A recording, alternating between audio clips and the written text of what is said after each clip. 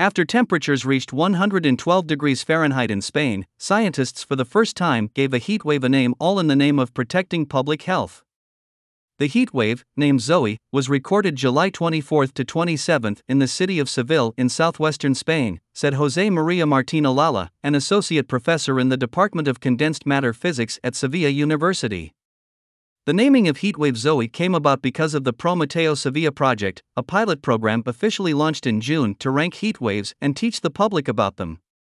Collaborating on the initiative is the Adrian Arsht Rockefeller Foundation Resilience Center of the Atlantic Council, a Washington-based research center and nonprofit organization. The group created the naming and ranking system to alert local communities and prevent the hazards of exposure to the heat during the afternoon, Martín Olalla told US Today.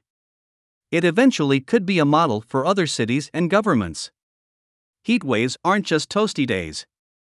They're defined by the Spanish State Meteorological Agency, EMET, as episodes of at least 3 consecutive days during which a minimum of 10% of weather stations record maximum temperatures above the 95th percentile for July to August between 1971 to 2000.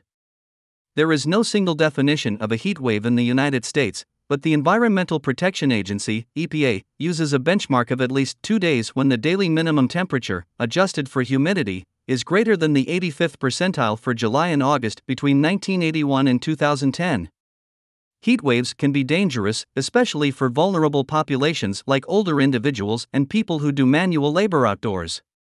The World Health Organization calculated in 2018 that between 2000 and 2016, the number of people exposed to extreme heat each year increased by 125 million.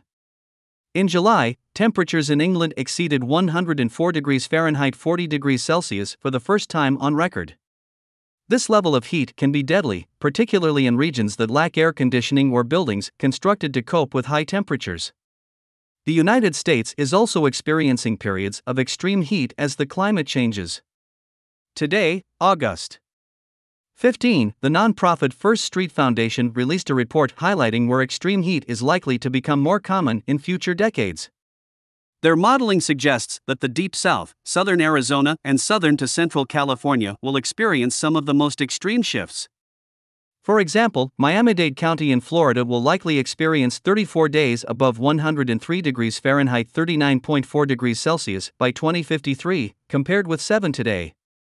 While 8 million people in the United States this year will experience a heat index above 125 degrees Fahrenheit 51.6 degrees Celsius, a staggering 107 million are expected to experience those temperatures by 2053, the nonprofit found.